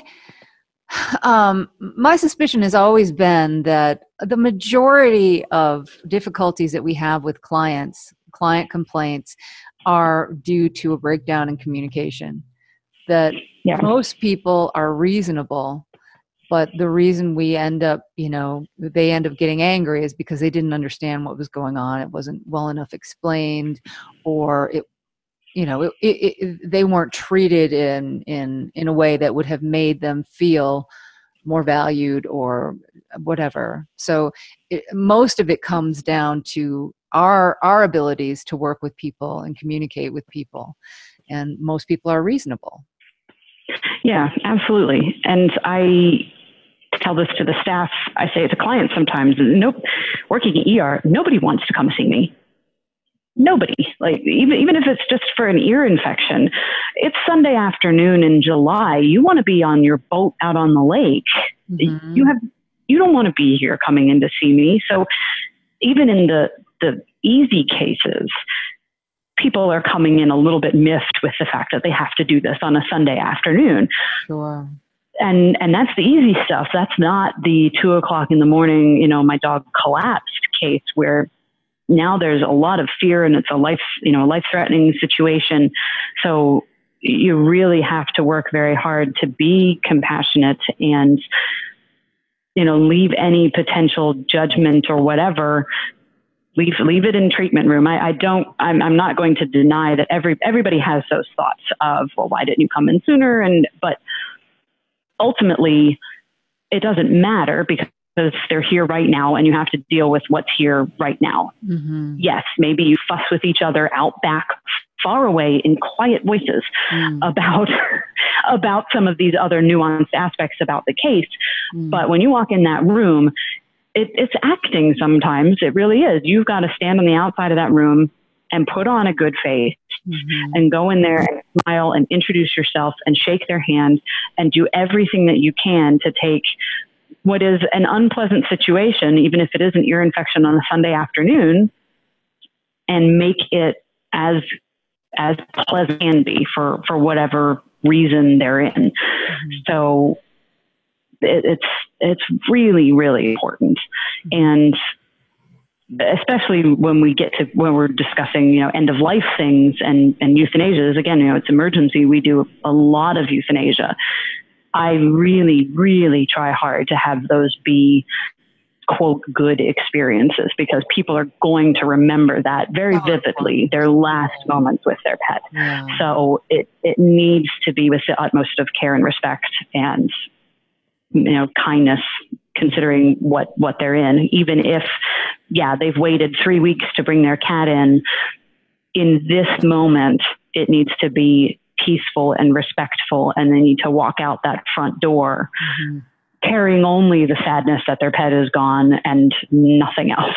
Right. Not feeling bitter because they felt judged by Absolutely. the animal hospital employees. I mean, I remember before I went to vet school, and I was at a veterinary hospital. I think I was taking my dog there, and I mentioned something to the receptionist about my cat peeing in the house. And she was just like, well, you need to bring him in. Just so judgmental. And that's not helpful. And when I first started as an ER vet, of course, Like, did we get any training in how to like manage support staff, or like what best practices are in terms of dealing with No. Right. And when I started in the ER, what would happen is the techs would come back and they would tell me, of course, they would have gotten the TPR and everything, and they would give me brief history, but they would also pepper their comments with their own personal opinions about the people in the room. But Yeah. they frequently colored my perceptions of clients before I even walked in the room. Yeah. And I mean, and in that case, it's, if you feel it's over the line, but unfortunately, it's the veterinarian's place to say, which is tough sometimes to your support staff to say, that doesn't matter right now. And you've got to sometimes just walk away helps as well in terms of closing that down. Mm-hmm. And it's interesting how you can, I actually take that I don't always enjoy going into some of those rooms, but when you walk out of that room and you've made a connection with that client, it's a really good feeling. It is. I had a client pretty recently that the dog had some kind of wound on its face and waited multiple days to bring the dog in. And it was a family member that had pressured him to bring the dog in. And, oh, by the way, he'd given the dog 3 or 4 doses of naproxen. Oh, God. In those couple of days while he'd waited to bring the dog in. So, this was a room that on the surface was like, this is not going to go well. We're going to go into this room and this is not going to go well. But, the wound was fine. The wound was granulating in. I don't know what it was from, but it was fine. We'll give you some antibiotics for that. And, by the way, we should really probably at least get, your dog's fine and hasn't had any vomiting or any other outward effects of that naproxen, but we really probably should at least do a little Chem 10. Let's get a picture of what our blood work looks like. And, presented this gentleman with this estimate. And, oh yeah, by the way, the dog hadn't been to the vet since it was adopted. So it was also not up to date on vaccines. So, presented this owner with this estimate. And I think I put a rabies vaccine on there. And he asked, oh, well, is this blood work going to look for heartworms and Lyme disease? And I said, no, it's not. But if you want to do it, we can. Mm-hmm. And we did. Mm-hmm. So, we ended up doing more for this dog, even than what he came in for. And this owner was happy. We knew that this dog now had a rabies vaccine, was heartworm negative, was Lyme Ehrlichia anaplasma negative, was on antibiotics for the little thing on its face. Miraculously, all of his blood work was normal. Oh, thank goodness. I don't even know. But this guy was super happy and friendly. And if we had gone into that room with any sort of judgment about, well, why did you wait? Well, we should have seen him a couple of days ago. And, I can't believe you gave naproxen or whatever. It was really just, okay, you've already done it, so there's nothing we can do about it, but please don't do it again. Right. And he was fine. And he was absolutely fine. But that entire encounter could have gone completely differently. Yeah. I've had other cases. I had a DKA, diabetic ketoacidosis, that the owners had $0. They couldn't even pay for the exam fee. They're currently in collections with us, but they're happy with us because I still did an exam and took the time to sit in that room and talk with them about we didn't do blood work, but this dog was PUPD, polyphagic, losing weight and exuding ketones. But, we didn't do anything for that dog, but they're perfectly happy with us.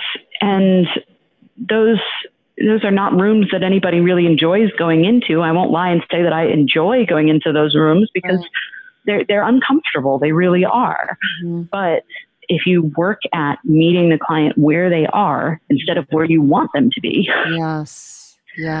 they respond to that. Yes. And I think it's important to remember, before I went to vet school, I don't think I was a very good pet parent. Something would happen, my dog would be like, I don't really want to take him to the vet. I think he'll probably be okay.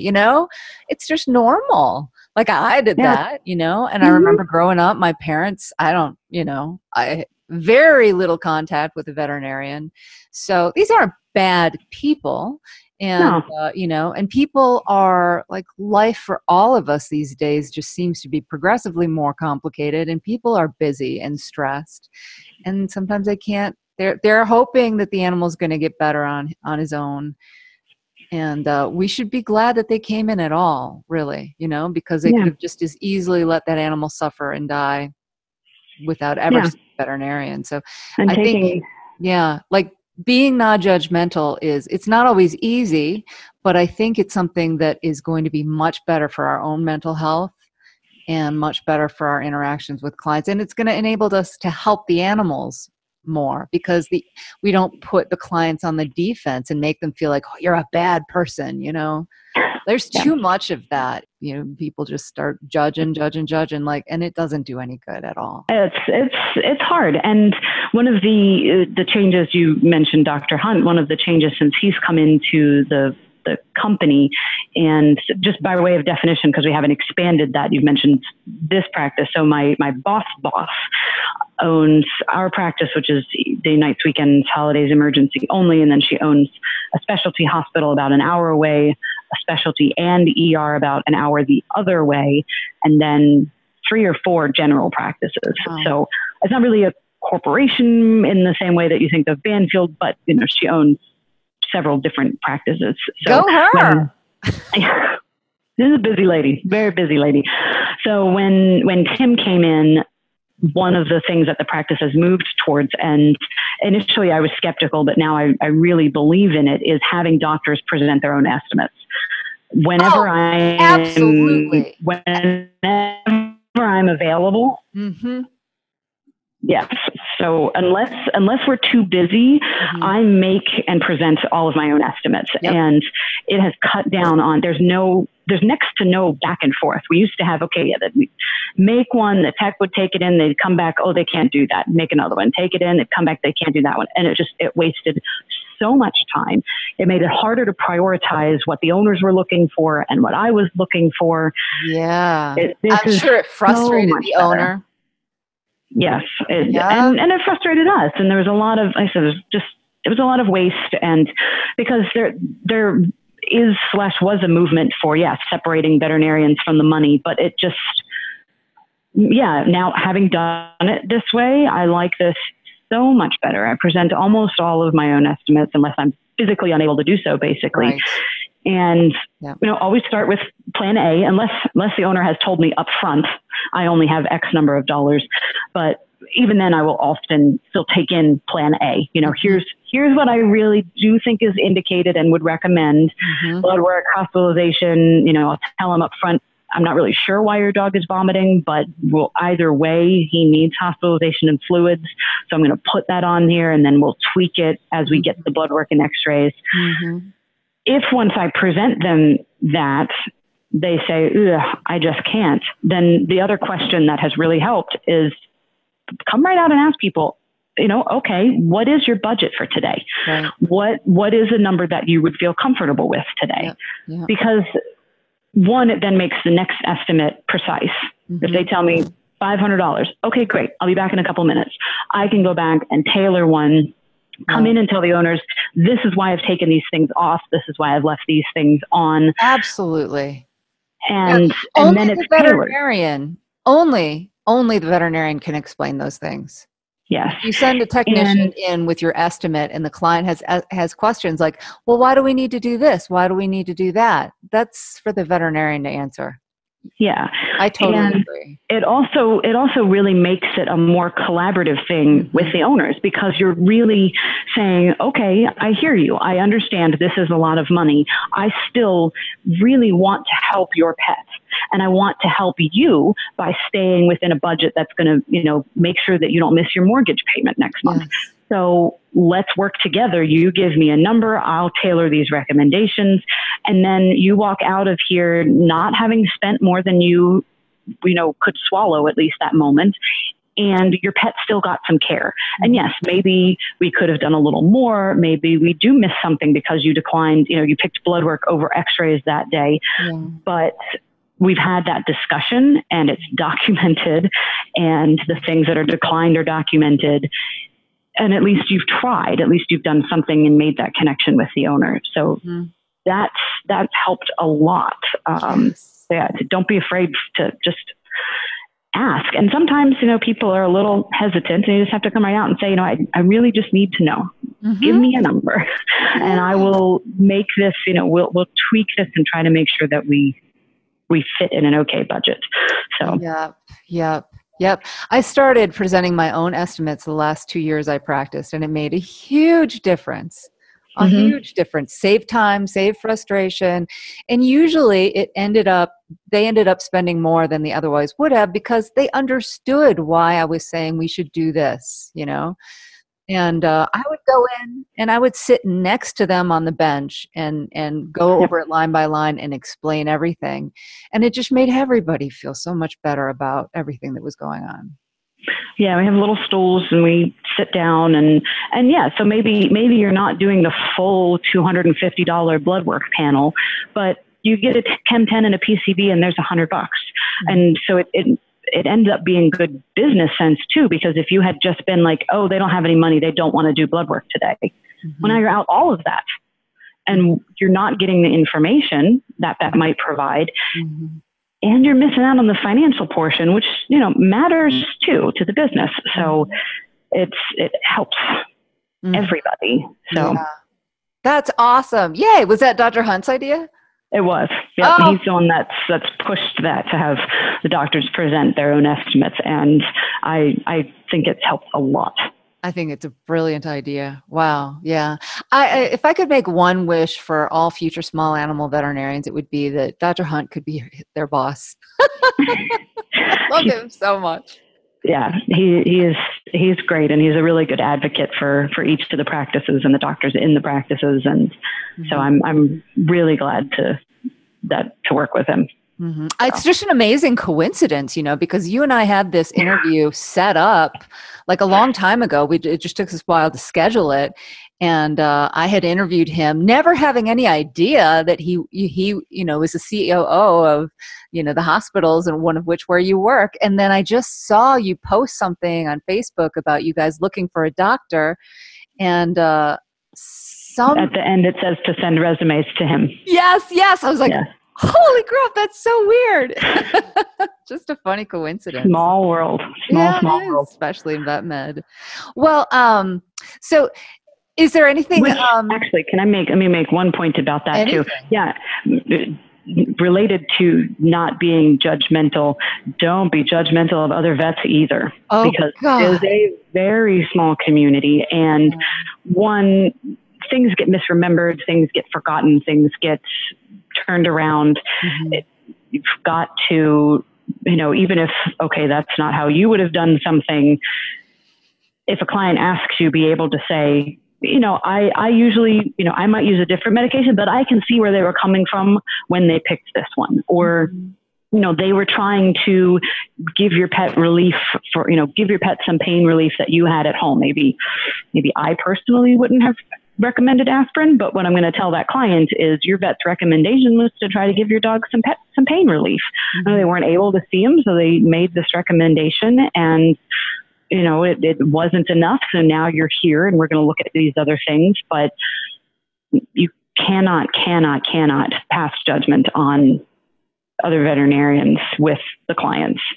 Oh no. It will hurt you. It will absolutely hurt you. Yeah. And you can't really count on what they're telling you. I find in many cases, I remember one case, it was a new client. She was the first time coming to our hospital, and she was leaving her veterinarian after being he was her family veterinarian for 18 years, and she was done with him. Goodness. And I was like, my goodness, what happened? And it turned out she had to take her dog to the ER because he had blood in his stool, so melena. And the ER doctor said, well, it's possible that the combination of the NSAID and the tramadol that your doctor had given for arthritis, tramadol is a synthetic opioid. Potentially it could slow down the transit of the GI tract, and this may have contributed to the bleeding. I don't think the ER vet necessarily should have said that. I think it would have been better for the ER vet to say, well, we see this sometimes, Yeah. Sometimes pets just have reactions or don't take to a medication quite right. Yeah. We use these medications very commonly in lots and lots of animals. And occasionally dogs have issues. Yeah. Yeah. I'm a person who's very sensitive to NSAIDs. So, I don't think it was a good idea for the vet to have said that. I don't think the vet meant to imply that tramadol and an NSAID should not be prescribed together, because they're prescribed together all the time. There's nothing wrong with that at all. But this woman was livid with her veterinarian. She thought he had done something terribly wrong.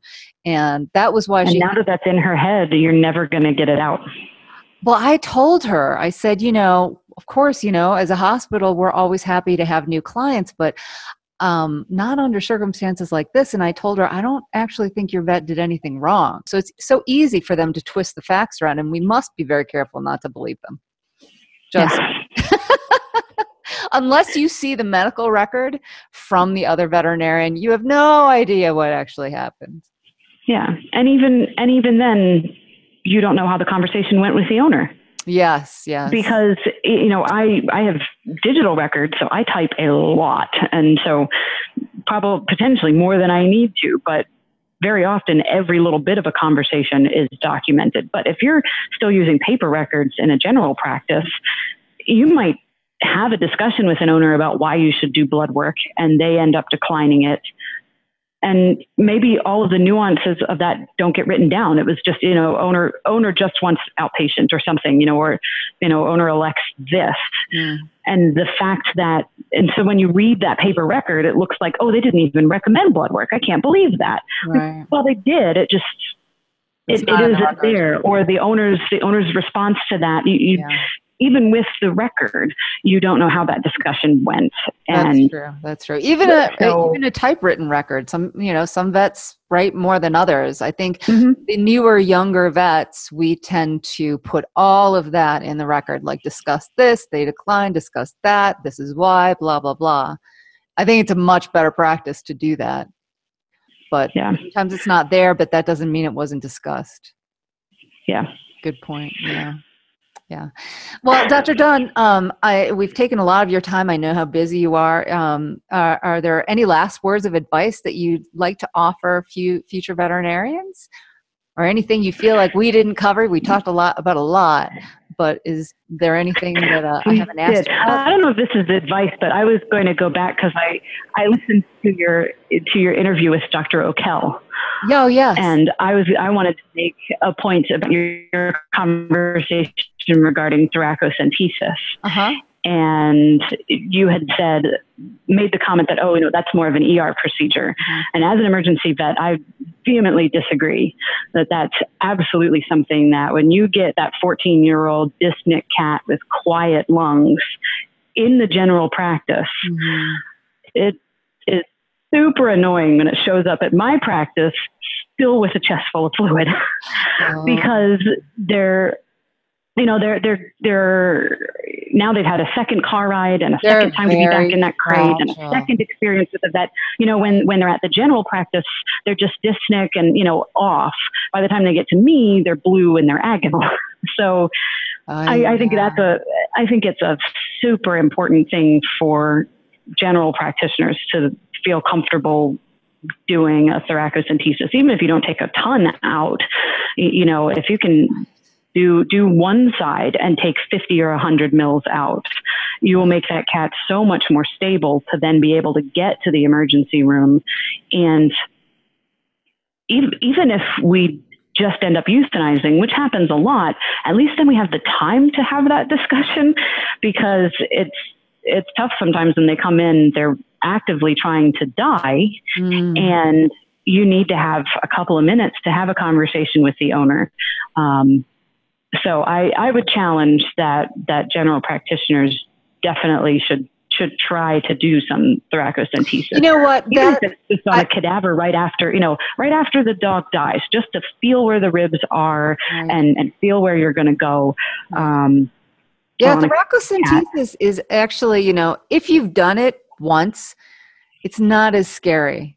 But, Yeah. like the first time you do it, it's terrifying. And before the first time you do it, the thought of it is terrifying. But I think you make a really good point, and I absolutely agree. But when I was an ER vet, I never actually got a cat transferred from a general practice who needed a thoracocentesis. All the cats that I saw that needed thoracocentesis were like the owner was at home and noticed something was wrong and brought him in. So I didn't think of that, but you're absolutely right. Like if you're general practice, don't send a dyspneic cat to the ER if there's something that you can do to stabilize the animal before you send him. Like, yeah. Good point. And same thing with hit by cars. A lot of, big dogs that get hit by a car and they come in panting, your initial assumption is that it's pain or it's, that broke that femoral fracture, but there's a half decent chance they've got a little bit of a pneumothorax as well. So, a quick swipe with the clippers, a quick swipe with some Chlorohex, and do a tap in the upper quadrant. If you get some air, you're going to make that dog a little bit more stable for a little bit longer. So. Yeah. That's really great advice for future general practitioners. Like, it's not just about, so the ER is going to handle the complicated cases. It's you stabilize the animal before you send him to the ER. At least, at least a little bit. And to be honest, some of this gets back into business sense. If you put that IV catheter in and start that fluid bolus at your general practice and maybe do the blood work first at that general practice and take those x-rays before you send it to the ER, that's several $100s that you've just kept in your practice. Versus just taking a look at the cat and going, oh, he needs to go to the ER, bye. Right. I mean, I appreciate having that business for us, but at the same time, you've just let all of that walk out of your door. And what I think is the enjoyment of working that up a little bit. Yeah. If the general practice does that, it's actually going to be cheaper for the client. Everything is cheaper at the general practice than it is at the ER. If you're going to have to do blood work at the ER, it's going to be a lot more expensive. Yeah, and by the time they get to us, we can put the animal right into a run or a cage. We can keep fluids going right away. We've already got the blood work to have a handle on what's going on. Yeah. I can make my hospitalization estimate far more accurate for what's going on. Right. So having that information helps. Fantastic. Awesome advice. And you had mentioned when we finally set up the interview that you had some books that you read when you were a relatively new graduate that you thought were really helpful to you as a new veterinarian. Did you want to talk about them a little bit? Yes. Yeah. So books that I use, or I guess, another good recommendation for getting out and being a first-year practitioner, any drug that you used in fourth year, write it down. And write down the dose, because you're going to get out and you're going to be like, okay, I need to sedate this thing. What do I use? I still use the same doses for dexmedetomidine and butorphanol for short-term sedations as we used on our orthopedic rotation fourth year of vet school. So just write stuff down, because you're going to get out and you're going to only have a few minutes in a room to move on to the next thing. And you can look it up, but it'll take extra time. So if you've already got something written down, until you get comfortable with doses that you like or don't like, or until you figure out that some drugs have been crafted to match their weights, like Convenia, the milliliters matches their kilograms, Onteor's the same way, Serenia, some of these drugs you can match to their weights, but you won't know that right away. So write down the doses for things you use. This is still the drug book that I used in fourth year. I think there's a newer edition. I like it. I have Plums, but sometimes Plums is tedious because it's got a list this long of doses. And you're like, I need one. I don't need this paper used this dose and this paper used this dose.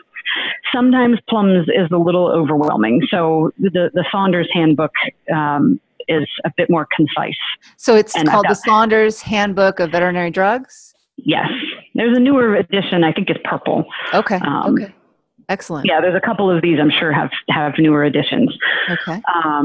And I've got all these notes written in there. Like, I love methocarbamol CRIs for pyrethrin cats. But that dose isn't in here, but I got that from Justine Lee from Vet Girl. Mm-hmm. So, but it's written in here now, right? So that I can go right back to it and find it. Yep. The new version of the Plunkett ER book. I have that one. Emergency Procedure. Can you read me the title? Yeah. Mm-hmm. So Emergency Procedures for the Small Animal Veterinarian. Mm-hmm. And that's Plunkett. So the old edition is that light, like sky blue book. That's one I've got. So this is the newer one that's come out just in the last couple of years. Okay. This is an atlas of interpretive radiographic anatomy of the dog and cat. I have that one. And this is all normals. Yes. Which is super helpful sometimes, because you're looking at a picture and you're like, I have no idea if that's what that's really supposed to look like. Exactly. And this is something you don't discover. And not only does it have, it's helpful for you. It's helpful to show to an owner too, because an owner has no idea what they're looking at. You can say, here's a nice black chest full of air, and here's your cat, which is completely white. Yes. So it helps to be able to show. The other thing that's super helpful about this book is that they have juveniles, because you'll get a limping 8-week-old that has all these growth plates. Yeah. And you're like, I don't know. So it has dogs and cats and juveniles. Yeah. So important. That's such a good point, because I remember, I think the textbook that we had in vet school for radiology, I can't remember what the name of it was, but of course I had it in practice when I first started, and I would look stuff up in there, and that was what was missing. Okay, so here's a picture of the abnormal, but what does the normal look like? Really, really helpful to have that on hand to compare against your. Yeah, I still have that book too. Yeah, but I think I use this one more. Yeah, great call. The client education part too. Mm-hmm. Yeah. This is also an older edition, but the Clinical Veterinary Advisor. I love that one. Yeah. Yes. Yep. So there's a newer one that's green. This one's great because the whole first section is alphabetized by condition. Yeah. So if you get that parvo puppy in, it's got your differentials, it's got what lab work to run, it's got what treatments to do, it's got prognosis at the end as well. Mm-hmm. So it's nice if you're, like I said, that the veterinarian I worked with first year out with the cat with an eosinophilic plaque. Like, okay, we know that that's probably what it is. Well, shoot, what do I do for it? You can look it up by the diagnosis. Yep. And it also has, it is testing as well. So if you do blood work and you're like, crap, the GGT is elevated. What does that mean? Or the phosphorus is, or I got one recently, this dog that was panting like crazy and its phosphorus was low. I was like, why is this? But that's from respiratory alkalosis that this dog has hypophosphatemia. Like, okay, we stop the dog from panting and that'll go away. Yeah. So it's nice sometimes to look up these lab results that's like, okay, what does it mean if it's high versus low? What are the differentials? What's the next test to run? So that's the last section. I think the same thing happened to me with phosphorus one time in the ER, and I looked it up in the Clinical Veterinary Advisor. I was like, well, I don't remember learning that in vet school. That's cool. No, but there it is. I'm like, okay, well, I'll never forget it, Never. This is the book that was at that vet hospital. Clinical Anatomy of the Dog and Cat. I bought that in vet school because you showed me that. Yes. For anatomy lab. This book it helps to have your hands on your cadaver, but if for whatever reason you can't go in or you don't want to go in to study your cadaver, the pictures in this book are super detailed, muscle by muscle, layer by layer, so that it's got the skin off of something and all the different muscles, all nice and neatly labeled. Mm-hmm. So it's not a substitute for your anatomy lab, but it's a really nice substitute or a really nice addition. I also use it a lot for now if I've got dog bite or trauma patients that I'm going to open and address. And I'm like, one, I want a refresher beforehand of what's in this area that I might run into. Right. And two, for afterwards to be like, okay, what was that macerated muscle that I tried to put back together? I think it was this one on this picture. So it helps to make for more accurate record keeping as well, so that I can make sure that I have that one. So, excellent. Last one, the Manual of Small Animal Soft Tissue Surgery by Tobias. So it's 6, not 5, but I couldn't, there was no way I could leave one of these off. This one I think is super helpful for new grads, because in vet school you get the giant surgery book that's got everything from a spay to brain surgery. And does it really have brain mostly surgery? Diagrams, not pictures. Yes, it does. Yes, the big ones. It's got I never looked in that section, obviously. Right, like you're never going to look at it. You're not as a general practitioner. This is, I would say that at least 50% of this book, if not more, are things that you should be able to do as, in your first couple of years out. It's got, your spays and neuters, but it's got RNA, anerotomy, gastrotomy, C-section, splenectomy, liver biopsies, umbilical, and the directions are clear. Mastectomy, and it's got it in color photo cookbook. Wow. So it's got step 1 in size here, step 2 do this, and it's got pictures to match. So it's great. Mm-hmm. It's absolutely great. So I still go back to that if it's, I still go back and look at it for refreshers when I'm doing something I haven't done in a while. Gastropexy, it's really helpful for that new grad, because it's not filled with all of these extraneous specialist type things, and it's got color photos and step-by-step directions. Excellent. That's that.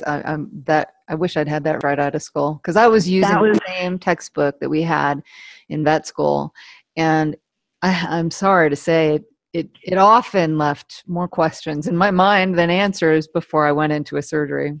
Yeah, that's one that one of the interns 4th year was carrying around, and I saw. Great. And so I bought that based on that, and I still use it. Excellent. What wonderful recommendations. Well, Dr. Dunn, to close up, do you have any charities that you'd like to tell our listeners about, and maybe just show their appreciation for your generous time and advice? They could consider making a donation. So I was going to recommend either the ACLU, just the national chapter, or there's an organization called Modest Needs. And that's kind of there's lots and lots of GoFundMes out there for people that, I need to pay this bill, or I need to do this. And sometimes it's hard to know how reliable that is. Right. Yeah. These are not 501(c)s. Yes.